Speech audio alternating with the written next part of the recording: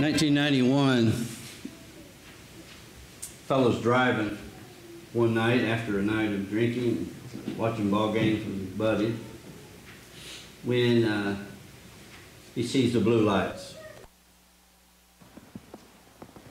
This fellow happened to be African American, and he had had some run-ins with the law before, and he did something he shouldn't have. He took off and began to speed away. The police began in a high-speed chase until finally they were able to get him, pull him out of the car, to which they began to beat him kind of brutally. Someone happened to be standing on their balcony with a recorder, a cheap recorder, and they did an amateur recording of this and sent it to the news. And it made national news. Of course, this was Rodney King, and the Los Angeles riots would be something that would go down in history. Rodney was arrested, and then the 4 officers who were accused of beating him were tried. The trial was moved to a mostly all-white jury, and they, in the beginning, acquitted him. And as a result, people went crazy in Los Angeles. And the riots of 1992 was just out of control. People lost their lives. A lot of damage was done and a lot of people injured. I think 63 people died. And of course, we don't believe that violence is the answer. Martin Luther King did not believe that either. But at the same time, this was something that had been building and building, and the tension between the people, the African American community, and the police officers was building up until it just kind of come to a climax there on that particular day. Unfortunately, Mr. King had some more run-ins and never seemed to get his life on track. He ended up, they found him later in the bottom of his pool, dead. But the one thing that most all of us remember that are old enough to see that, and some of us have seen reruns of it, is his famous speech in front of the audiences of cameras that day. And it went out nationwide. The riots were out of control, and he stands there, and I remember, the way I remember it is he was kind of beat up and on his crutches, and he looks up to the cameras and says, "Can't we all just, what? Get along?" I imagine today that the Apostle Paul is sort of asking that same question to the Corinthian church. Can't you all just get along? And maybe we could ask that same question of the church in general, the United Methodist Church. It seems like every year we go to conference, or not every year, but we have the not too much problem at the annual conference, but the general conference every 4 years. And that same battle every 4 years. Fighting, infighting, all kinds of things going on. And so we might ask that question, and maybe God would ask that question, can't you all just get along? Well, that's what's going on here in this passage today in 1 Corinthians, and I would like for you to, if you have your Bibles, to look there with me. The passage has been read, and we started this last week, and we're talking about this idea of somos del Señor, we belong to Christ. And why we have the translation and the Spanish and the English as well is because in our church, you know, there's pretty much all of us are the same nationality.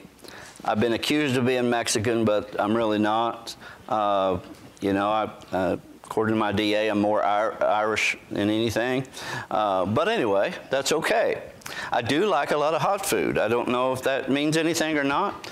I eat a lot of hot sauce and peppers, and maybe if you trace it far enough back, I suppose European American, you could make a case that I go back to Spain somehow. I'm sure that's part of that, and I don't have a problem with that. But anyway, I want to say, I kind of digressed a little bit there, that, where was I? Oh yeah, talking about we belong to Christ. And the idea there is that in the church in general, the United Methodist Church, we are made up of a global church of people, all different nationalities, all different kinds of ideas, and we're made up of Democrats and Republicans, and there's, you put all these together, and, the mix can be challenging to have unity, but that's what we're supposed to have. The Bible's idea is not for us all to think exactly alike in the sense that we all believe the same thing, but that we can learn to agree on the main thing. So if you look at the text there, you see that's what Paul beseeches. He said, I beseech you, brethren, by the name of the Lord Jesus Christ, that you all speak the same thing, and that there be no divisions among you. And the word speak there is where we get the word, it's really Lego, like the old Lego My Ego commercial, that's how you pronounce it, Lego, which means to speak, to declare. And he's saying, I want you all to speak the same thing, that there be no divisions among you. And how is that possible? We live in a very divided world and a very divided church. How is it possible for us to speak the same thing? Is he clueless of what's going on? No, I don't think so. He goes on to say that there be no divisions among you, but that you be perfectly joined together in the same mind and in the same judgment. It's kind of like a puzzle coming together, or the pieces of a car that is assembled together, that they fit together. And that's the way the body of Christ is. It joins together when we have the same mind and the same purpose, the same goals. But he said, it's been declared among you, brethren, that there, from the household of Chloe, that there are contentions among you. And so the question this morning is kind of like the video, is who are you following? Who are we following? And Samantha did an excellent job of talking about that this morning, about the divisions that portrayed in the church. And so he goes on to say some of those divisions. Some of you says, I am a Paul. Well, what's wrong with that? Paul is writing the letter, and there were times that he said, follow me as I follow Christ. Paul was a good man. What's wrong with following Paul? And then he mentions Apollos and Cephas, which is Peter. In and of themselves, there's nothing wrong with having even celebrities and ball teams that we support. And there's nothing wrong with having leaders and pastors that we like. We need people that we can follow. But the problem is that sometimes these can cause division. You say, well, who are we following? If I were to ask that question this morning, most everybody here would say, I'm sure, I'm following Christ. We're following Christ. Well, there was a group of people that even said that. Paul said, I of Cephas and I of Christ. That there were a group of people who said they were following Christ, and yet he seems to have a problem with that group as well. I mean, what could be wrong with giving allegiance to Christ and following Christ? And I think the idea is really, if you get to looking at the division here, you see that people are aligning themselves up with certain beliefs and personalities. And so the problem really is not in what we say. Paul isn't as interested in what we say as much as he is what we do. What we do affects how we live. And so if you look at these different people here, he says, first of all, Apollos, Apollos was an intellectual person. If you look, I think in Acts 18, I think it's around verse 4 or something like that. Acts 18:24. We find that a certain man named Apollos was preaching and that he was very eloquent. And so I think Apollos would represent sort of the intellectual people that we might follow. And then Cephas, which is Peter, would be the traditionalist. Peter walked with Christ, and he was a by-the-book kind of fella. And he would be the traditionalist of our day. And then the people that claimed that they followed Christ, if you read a little bit about them, they were really what they would call libertines. They were people who claimed freedom in Christ, and they didn't really align themselves up with anybody, and they took their freedom to an extreme to where they believed that just anything goes. Oh, we follow Christ, so we are not bound by the law. We're not bound by anything. We're just going to live the way we want to. And so I find problems with each and every one of these groups. Those that would be the traditionalists that would say, you know, we're going to be hard-nosed about it, and, you know, and they don't seem to care about other people. And then those that are the more progressive, I guess you would say, that say, you know, nothing really matters. Anything goes. Just live any way you want to. That's the other extreme, I think, of the situation here. And Paul said, is Christ divided? Was Paul crucified for you? Or were you baptized in the name of Paul? None of these allegiances really work for the body of Christ. And yes, the question of who we're following should be that we're following Christ. But saying it and doing it are two different things. You see, there are a lot of people, a lot of churches who if you just believe certain things and say, I believe this and I believe that, it doesn't matter about it, the way you live, but if you just have an intellectual agreement with them, and they'll give you a whole list of things, and sometimes they'll put it on the wall. We believe this, we believe that. And you go down that list, and there's a whole bunch of things that you have to agree, and some of those things might be the premillennial return of Christ, and there's a whole bunch of things, some of those things that are not maybe essential. And as long as you agree with this, then you're okay, according to that group. Not so much worried about the social aspect of the gospel. And then you have those who are very strict in their beliefs, and they want to stick with that, and others who are more progressive and liberal. And Paul is saying, none of these are really right. None of these attitudes are right, because it doesn't matter what you say. What matters is what you do and how you show Christ's love in the world. Because if you are quarreling and fighting and bickering among one another, that's not how you show the love of Christ. And he said, I thank God that I baptized none of you. And he mentions a few people that he baptized. And then he has this senior moment where he couldn't remember anymore. I just can't remember. I just baptized so many. By the way, I would think that it seems to me that Paul is putting the gospel, the preaching of the gospel and salvation above baptism here. And correct me if I'm wrong later, if you will. I'll be glad to talk to you about this. But if baptism was so essential to salvation, do you think he would have downplayed it here? Do you think that he would have not said that I want to baptize everybody I can? Instead, he's saying, I haven't baptized that many people. That's just a side note there, but he goes on to say, I don't know whether I baptize anybody else, just these few people.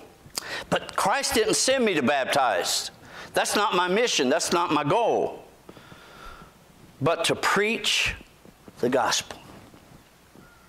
Not with wisdoms of words, lest the cross of Christ be made of none effect. And so he wants to preach God's word to the people.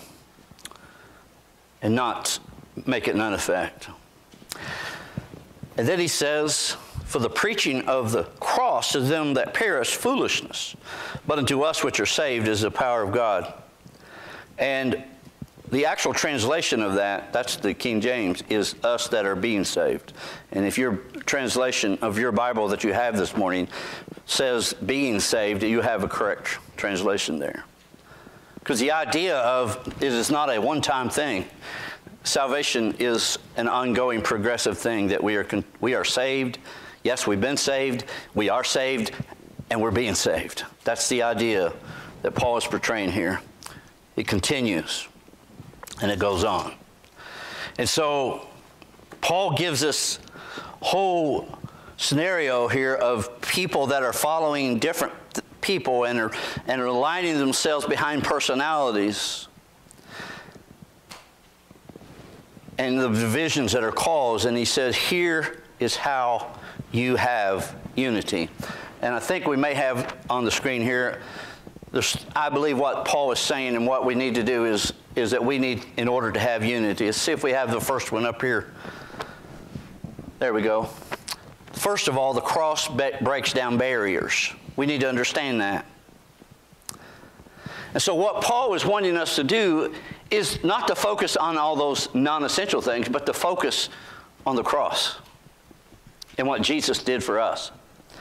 And to really go back to the cross and live at the foot of the cross, because the cross breaks down all barriers. At the foot of the cross, the Bible says that it doesn't matter who you are, where you come from. The Bible says that in heaven there'll be people of all nationalities, all kinds of people. People that we have not been around, and people maybe that we have not known. People of different colors, different races, they'll all be in heaven. And the barriers are broken down. The Bible says that Christ broke down that wall of partition between us and God, but it also breaks down the barriers between us and each other, to where we're all one at the foot of the cross. We're all level at the foot of the cross. And so one of the ways that unity is brought by focusing on the cross is because we realize that we're all in need of Jesus. We all need Jesus. The second thing for the cross, we go to this second point here, is the cross is a symbol of self-denial. Jesus was preaching one time and he says, take up your cross and follow me. And he wasn't talking about his cross because he hadn't been to the cross yet. But take up your cross. It's a personal cross. And in those days, the cross was something that people understood because it was a death sentence, and it was known in a way as a very ugly thing. And I like what Paul says here. He says, to the world, the cross and the preaching of the cross is foolishness. Even today, I will go places and I'll hear people say things about people that would follow Jesus, a martyr Jesus. It doesn't make sense to the world to think about the fact that we are following someone who lived on the cross and lived and died on the cross. But Paul says to us who understand it and know him, it's the power of God that leads to salvation. The cross is a beautiful thing to us. Now, it's hard for us to really grasp what Paul is really saying here. But before this was written, most people didn't think of the cross as something beautiful. Most people didn't wear a cross around their neck.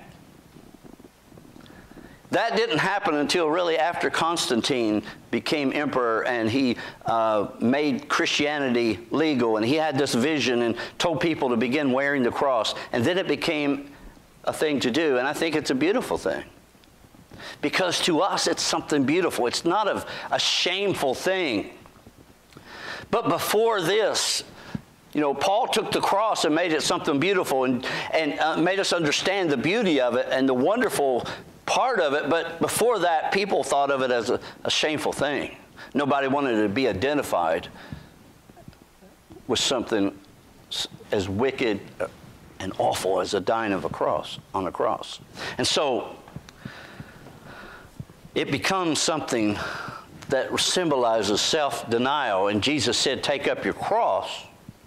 And he was saying that when you begin to understand the cross and you fall in love with Jesus, that all of a sudden it's not about what I want so much. You begin to deny yourself some things in order to love one another. And so that's how unity comes, when we begin to live at the cross. And then number 3, the third thing we have here is the cross. It really becomes, the cross was a place that symbolized unconditional love. God's unconditional love. Because on the cross, that agape love, that love that God has for us, that when we did not deserve it, was on full display. And that cross, when we begin to live by that and live a cross-centered life, then we too will begin to love others the way we should love others. And these petty things that people fight over won't matter so much anymore. Now, don't get me wrong. I know there's times where we do have to take a stand and all that. I'm not saying that, but I'm saying that a lot of the stuff that was going on in that day, as well as many places today, that we're not focused where they need to be focused. And what happens is we get away from the gospel, and we get away from doing what we're supposed to be doing and preaching the gospel, and we get caught up in all these factions. And Paul was saying, no, that's not what I want you to do. So who are we following today? Who are we following? I hope it's Christ. If we are, it should show forth in our lives. That we want to love people. We want to show that love.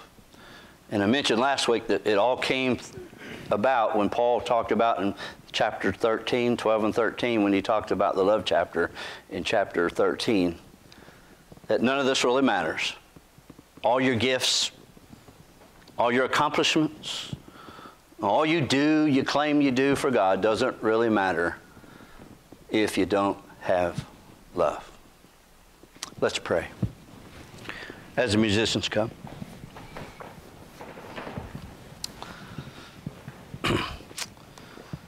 Lord, we know that sometimes we lose our focus. And sometimes we fail to make the main thing the main thing. God, help us. Forgive us and free us, we pray. In Jesus' name, amen.